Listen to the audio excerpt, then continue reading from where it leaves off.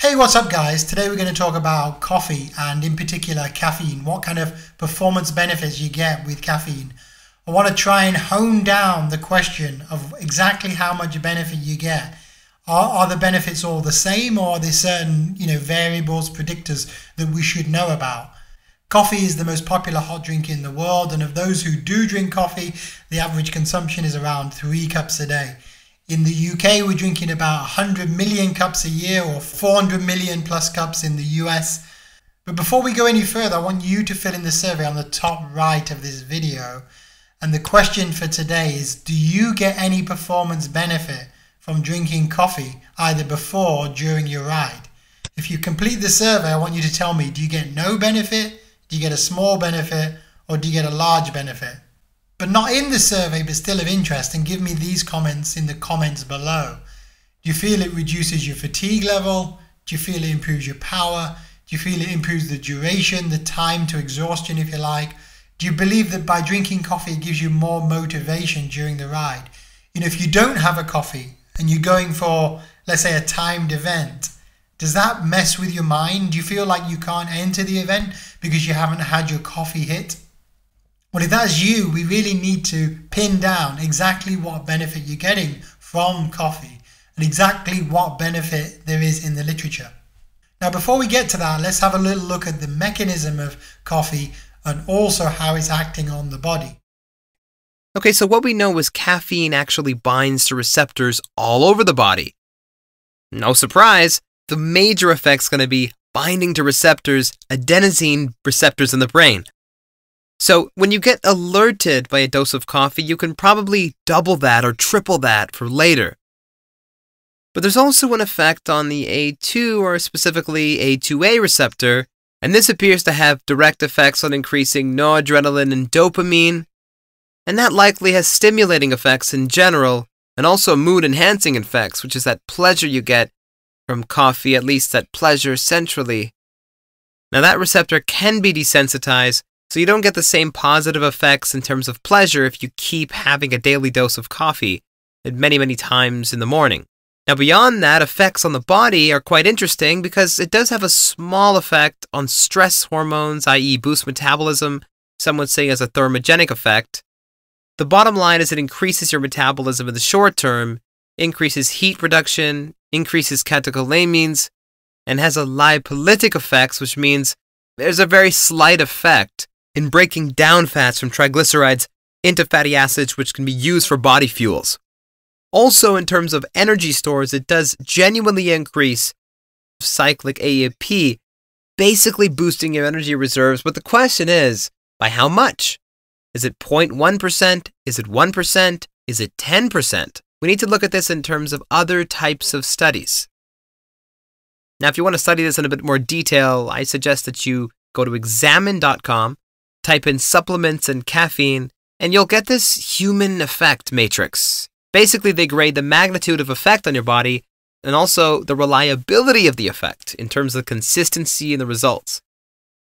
So for example, they're saying it has a small effect on adrenaline, glucose, blood pressure, cortisol, fat oxygenation, reduction in insulin sensitivity, lactate production, rate of perceived exertion reduced, reaction time improved, testosterone level increased, blood flow increased, metabolic rate increase, oxygen uptake increase, subjective well-being increased, thermogenesis increase, but nearly all of those are minor or mild effects.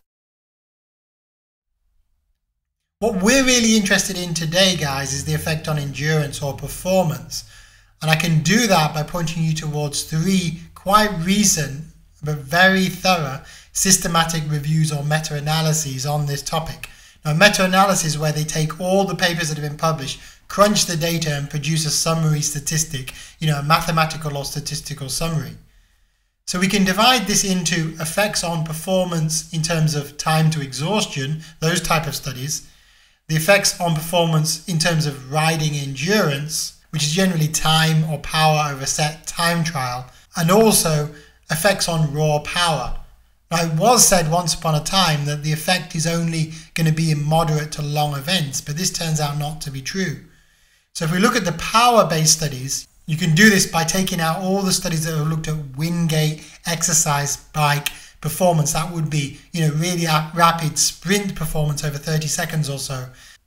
But this paper here in 2017 by Jozo Zwick, apologies for any mispronunciation, looked at 16 studies. The total number of participants was 246, so quite modest. But the take-home message was, in all these Wingate cycling tests with caffeine, the effect was 3% higher in terms of mean power and 4% higher in terms of peak power. So it actually suggests your power is increased. What about looking at the opposite end of the spectrum, which is time to exhaustion? Now remember, time to exhaustion tends to expand, exponentially. If your power goes up a little bit, time to exhaustion goes up a lot. So we'd expect to see a larger effect in these time to exhaustion studies. And sure enough, in this study by Christina Marshall, they studied 202 participants. Now they only had 6 trials that looked at time to exhaustion, but they were able to divide it into low dose and high dose caffeine consumption, 3 to 6 milligrams and then above 6 milligrams. And there wasn't actually much of a difference, but the overall difference across any dose of caffeine was the time to exhaustion in their particular test without caffeine averaged 45 minutes, and with caffeine it averaged 57 minutes, so around about 12 or 13 minutes longer, which I'm going to say right now is a pretty big effect, bigger than I expected. So now let's come on to the potentially best study looking at kind of time trial performance. Now this paper actually looks at all kind of endurance events, not just cycling. And this is very recently published in Journal of Science and Medicine and Sport by Shen. And they found 40 articles with 56 comparisons within those 40 articles, and looking at a total of 582 adults, and the overall effect was 3%. The overall effect was 3%, so a 3% improved performance with caffeine versus without. And without would be generally placebo, for example, decaffeinated drink versus caffeinated drink. Now we can go further for you guys, and we've actually extracted the data in this chart, and we've looked at a couple of variables, because what I've noticed in this data set is there's a huge variation on how much people get a benefit of caffeine. And that's why I asked you the question at the top of this video. So for example, one variable is the caffeine dose, of course. Now if you give somebody 0.1 milligram per kilogram, they're going to have a very tiny effect. It's not a miraculous drug which has no dose response relationship. But it turns out the dose response relationship between, let's say, 2 milligrams per kilogram and maybe 8 to 10 milligrams a kilogram, which is a very high dose, is pretty flat. In other words, the graph that you see when you plot endurance performance against caffeine dose looks a bit like this. Now another variable which I touched on earlier is exercise duration, and that doesn't have a massive effect, but there does seem to be a slight trend for an improvement as you go longer in a race, but only up to the kind of half-life of caffeine, which is usually quoted as around 3-4 hours. So if your event's more than 3 or 4 hours, you might want to time your caffeine intake as per when you're going to get most benefit. For example, let's say you're in a road race and you want to peak at the point of the sprint at the end of the race, or at a certain midpoint in the race. You might want to take your caffeine boost, maybe in the form of a tablet or gel, 1-2 hours before that actual line, before the predicted time you're crossing. Or let's take a more real world example. Let's say you're in a sportif, it's a really long event, but you want to avoid flagging in the last third. Then you might take your big caffeine hit around about halfway or towards the last third, an hour before the last third, for example. There's no reason you can't do that either with a quick break, quick fueling stop, or by carrying some kind of caffeinated drink, bar or gel or chew or something like that. Now I guess one point to be cautious of is that if you just rely on coffee from, let's say, unmetered sources, even your regular coffee shop coffee, you're probably not going to know exactly how much caffeine is in there. Similarly, energy drinks, it's hard to keep track of how much caffeine you're getting in the energy drink, even if it's actually stated on the can, because depending on how much you drink over how long, it may or may not be clear how much you're getting. So if you really want to be precise about it, and a lot of these studies do want to be precise, they've nearly always measured it out or used a chew or gel or something that's got a standardized amount of caffeine concentration in that supplement. Now, a really common question here is whether you have to be caffeine naive to have maximum benefits. And it turns out the literature is a little bit confusing on that. Not all studies say you do.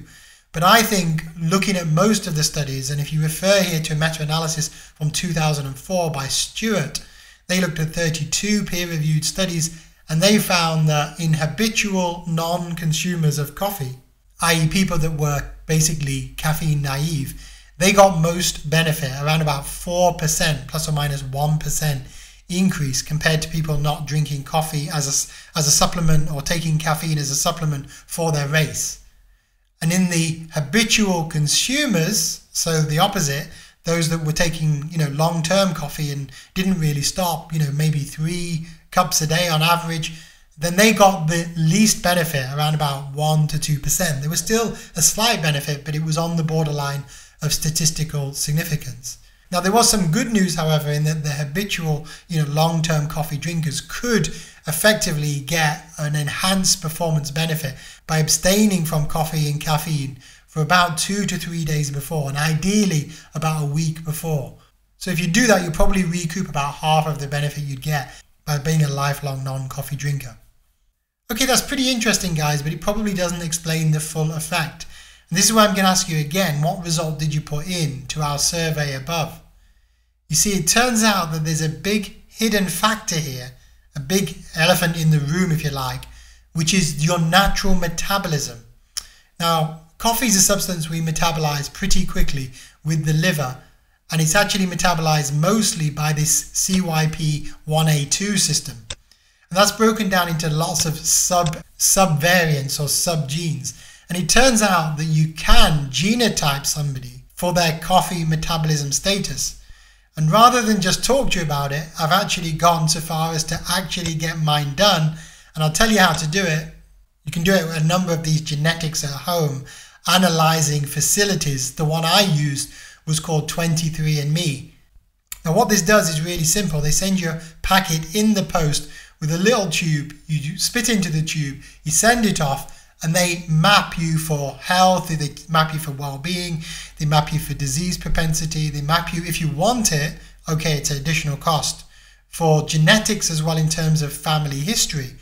Now I decided to get mine done. I'm not advertising this, I'm not paid by them, I'm not promoting this, there's lots of other services out there, but this one worked pretty well for me, and my results showed that I was actually a medium caffeine metabolizer, or to put it in scientific terms, going back to this enzyme, CYP1A2, that I had the allele AC, which is a medium metabolizer, but half the population are AA, which are fast metabolizers. Now, what's the point of me telling you this?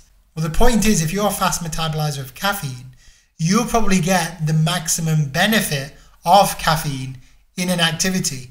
So rather than getting 3 to 4%, it's quite likely you get 4, 5, 6, 7% benefit from a maximum dose of caffeine. You still have to be a little bit naive to that bolus of caffeine and take it in the right way. It's not going to work miracles if your protocol goes wrong. But if you take it in the right way, at the right dose, you get the maximum effect if you're a fast metabolizer of caffeine. The medium metabolizers like myself probably going to get a very small hit, like around 1% roughly.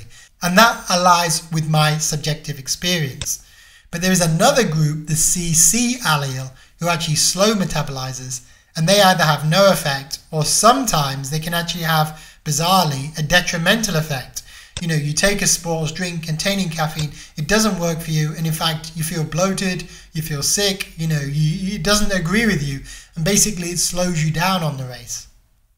So this seems to be an appropriate time for me to mention adverse effects of caffeine, because I'm not sitting here telling you all to dose up on coffee before every event, before recreational riding, before going around to see your friends on the bike. No, it's up to you what you do. You decide. I'm just providing the scientific evidence here and also breaking it down by the predictors, what may tell you if you're going to get a bigger or smaller effect. But I do want to say that caffeine can be risky. It can have short-term side effects, obviously headache, nausea, dizziness, twitchiness, agitation. It Can also have longer term side effects, addiction and tolerance potential. You know, one of the things I regularly get actually if I end up drinking caffeine either in tea or coffee regularly is that when I stop drinking tea or coffee, I get a terrible headache, which is a classic sign of caffeine withdrawal and tells me I'm probably drinking too much coffee in my normal day-to-day life. In fact, for me, I'm probably doing everything wrong. I'm probably having too much coffee as a baseline. I'm not using the right dose of coffee. I'm using a very small sip, a pretty pathetic instant coffee with a low dose, 1 to 2 milligrams per kilogram, or let's say 100 milligrams in total. And then I'm using it very close in time to a very short event. And those are probably no-nos throughout. And then I'm getting like a 0 to 1% effect. And most of the effect I'm getting is probably psychological. It's probably like a placebo effect, thinking, yeah, I've had my coffee, at least I can make a decent effort. Okay guys, so let's summarize. What I'm saying today is that caffeine is actually a very interesting substance to look at in terms of sports medicine and the effect on cycling or running performance. It definitely has an effect across hundreds of studies that have been done to date, but the effect is definitely not uniform. The effect is subject to wide individual differences. Now, because caffeine, coffee, is such a regular social drink, it's become very hard for authorities such as WADA to keep an eye on it in terms of, should it be on a banned substance list. But in terms of the magnitude of the effect, to be honest, it probably should be on the prohibited substance list. But it was removed in 2004 because of problems, with accusing people who were just leisure coffee drinkers that they were taking this as a performance enhancing drug. If you're serious about your cycling and if you're serious about events and you want to maximize your performance and you're going for time, then you probably should restrict the amount of caffeine that you're drinking for at least 7 days prior to your event, and probably longer, because the more caffeine naive you are, probably the more of an effect you're going to get. Secondly, you should carefully calculate the dose and also meter it so that you will have the maximum effect roughly 45 minutes to 75 minutes after you take the drug. In other words, that's the effect that's going to be maximal in your system. That's the peak dosing effect. And if you want to have another effect later, then yeah, sure. Then you have to have another hit or another caffeine boost later on.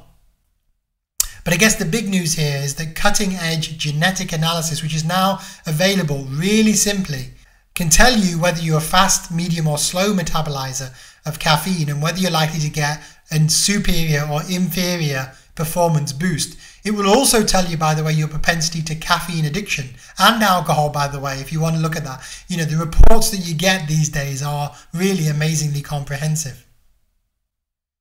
Okay, this is Coach Alex signing off, and if you want to, check out our Patreon site. Our typical donation, by the way, is $3 a month, which would be exactly the same as buying me 1 coffee a month, which really isn't that bad, guys.